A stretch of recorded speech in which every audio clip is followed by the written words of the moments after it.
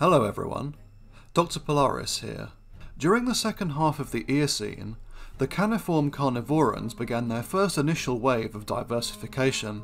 As we've seen in previous videos, the most basal of these were the Cyonids, also known as the bear dogs, being among the first carnivorans to reach large sizes. Following on from these in the slightly more derived position are the true dogs of the family Canidae, which need no introduction. However, the most derived clade of caniforms are the arctoids, which include modern bears, pinnipeds and mustaloids. All three of these lineages began to diverge from each other during the late Eocene, approximately 38 million years ago, with the earliest forms being small generalised animals similar to modern raccoons and civets.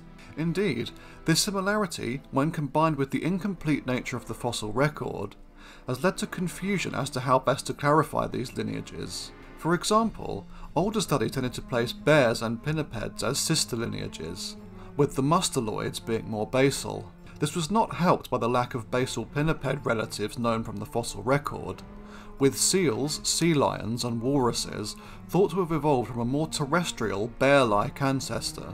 However, recent studies have classified pinnipeds and mustaloids as sister groups instead, with the bears being more basal. It also turns out that the Cynodontids, once thought to be the most primitive bears, are better placed as stem pinnipeds. These animals first appear in the fossil record during the late Eocene, and probably originated in North America. Cynodontids, not to be confused with the similarly named Cyonid bear dogs, were generally small and omnivorous raccoon-like creatures, with adaptations to arboreal lifestyles. The oldest of these was the genus Parictis, long considered to be the most basal known bear. This is not surprising given the close relationship between Ursids and Pinnipeds. A highly successful animal native to North America and Eurasia from the late Eocene to the Miocene, Parictis was tiny, with a skull just 7 centimeters or 2.7 inches long, about the size of a marten and probably resembling one in life.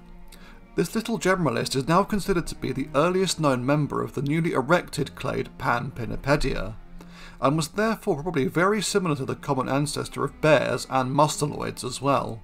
Most later Cynodontids were generally similar in form, with the Oligocene genus Cynodon being a superficially raccoon-like animal native to Eurasia. About the size of a small dog, this long-tailed arboreal omnivore possessed a huge range extending from France to Mongolia, and may have been represented by up to 10 species. A far stranger and more specialised Cynodonted was native to the western coasts of North America during the early Miocene. Named Colponomus, this genus was a semi-aquatic marine mammal that is known from relatively scrappy remains that include nearly complete skulls and a smattering of postcranial material. Due to this, Colponomus was often considered to be a basal bear that had adapted to a semi-aquatic niche, although this is now not thought to be the case. The skull was proportionally large and was held up by strong neck muscles, while the snout was slightly downturned.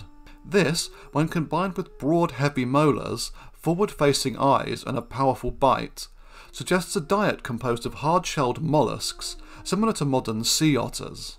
Given its placement in Cynodontidae, Colponomus would have probably resembled a modern otter, being less bear-like than is often assumed. It was also the largest member of the family, being about the same size as the modern giant otter of South America. Although a semi-aquatic marine mammal that hunted for food along the coast, Colponomus was not a direct ancestor of later pinnipeds, being an early side branch that adapted to an aquatic niche independently. Another family of stem pinnipeds were entirely semi-aquatic, with these being the slightly more derived Semantorids. Once considered to be mustaloids, recent studies have placed the group as basal pinniped relatives instead. These animals were present across Eurasia and North America, and were freshwater-dwelling piscivores that inhabited rivers, lakes and marshland.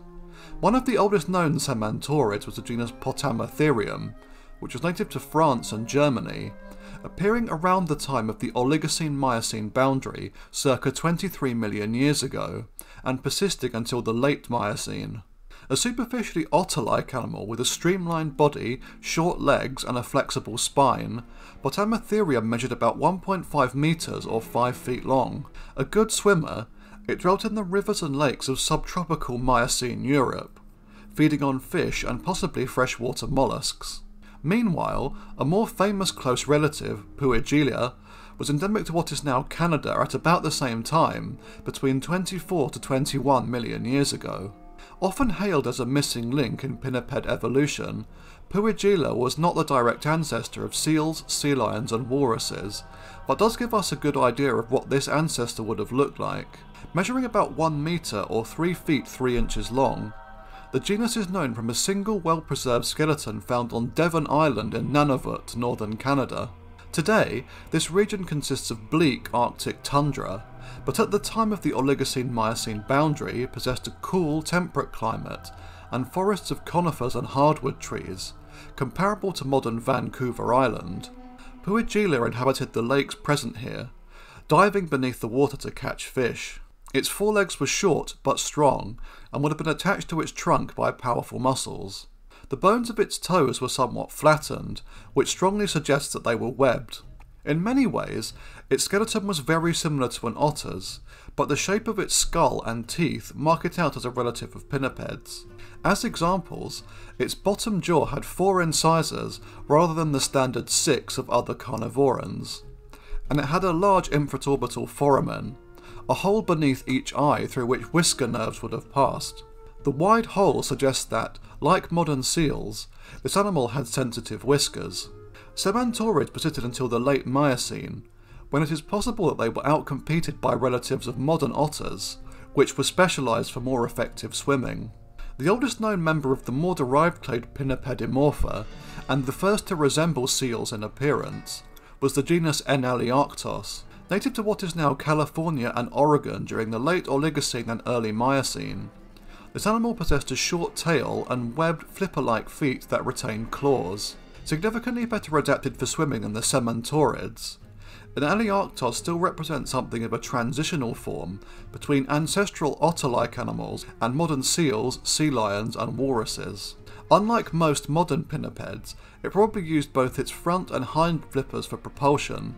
Its teeth also still resembled those of terrestrial carnivorans, with slicing carnassials at the back of its jaws. This suggests that it had to drag larger prey items back to shore in order to tear them apart and eat them.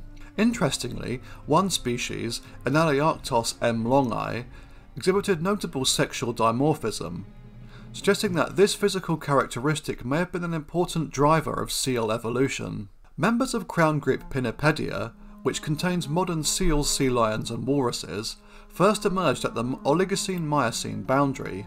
As these groups were and remain fairly diverse, I will leave them for a future video. However, I can cover the extinct Desmatophokids, a family of uncertain placement that may be related to sea lions and walruses. They were found across the northern Pacific, from the west coast of North America to Japan, and were the first pinnipeds to develop truly large sizes, with some species being comparable to modern elephant seals in mass. One genus, Desmatophoca, is known from quite fragmentary material, but possessed more powerful jaws than modern pinnipeds. The eyes were large, suggesting an animal that actively hunted by sight, possibly in low light conditions. A far better known form was Allodesmus, which was native to California and Japan during the mid to late Miocene. A superficially sea lion-like animal, it was able to walk on all fours when hauled out on land, and showed distinct sexual dimorphism, with males growing to size of around 4 meters long or 13 feet, and females being noticeably smaller. It powered its swimming using its front flippers, and may have mostly foraged in deep water, using both keen vision and sensitive whiskers to locate prey. The nasal region of its skull also shows some similarities to modern elephant seals, and some reconstructions depict males with the same sort of large proboscis. The males also possess large and strong canines, which, when coupled with the sexual dimorphism present in the genus, suggests that adult males fought over access to harems of females. Desmatophokids died out at the end of the Miocene circa 9 million years ago, probably being outcompeted by modern pinniped families, which had experienced a burst of evolutionary diversity at this time. This left the seals, sea lions and walruses to swim on into the Pliocene, but that is a story best left for another time. Thanks for watching, everyone. The next episode will be focused on the bizarre gorilla sloth horses, better known as calicotheres. See you again soon. Cheerio.